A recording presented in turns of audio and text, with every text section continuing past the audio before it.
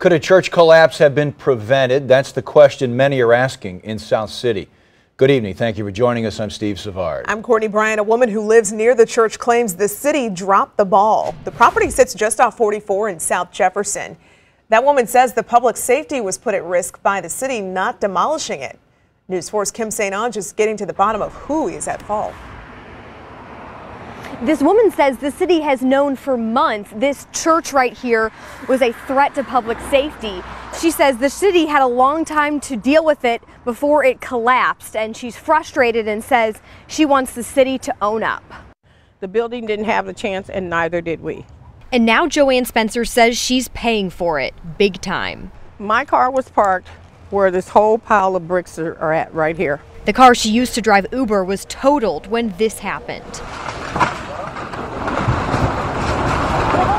Spencer plans to sue the city and church for the damage. They had an obligation and responsibility to tear this building down, and they didn't. Documents News 4 obtained show the city first condemned the building May 13th and gave the church 10 days to make repairs, tear it down, or file an appeal.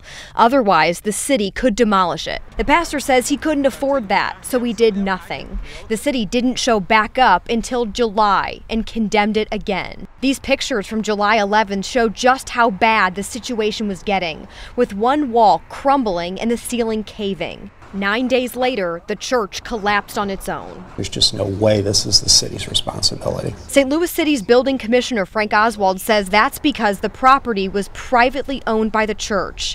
It's one of roughly 4,000 condemned buildings in the city. Oswald tells me there isn't enough money in the budget to demolish all of them, so the city ranks the properties. We do try to base our demolition decisions based on real criteria as far as the condition, how bad the condition of the building is, its location, adjacent to schools, that type of thing. Spencer calls that an excuse. You're jeopardizing people's lives.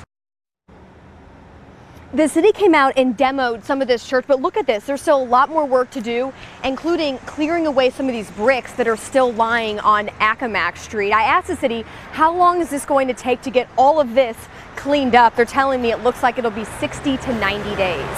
Live in the Fox Park neighborhood, Kim St. Ange, News 4.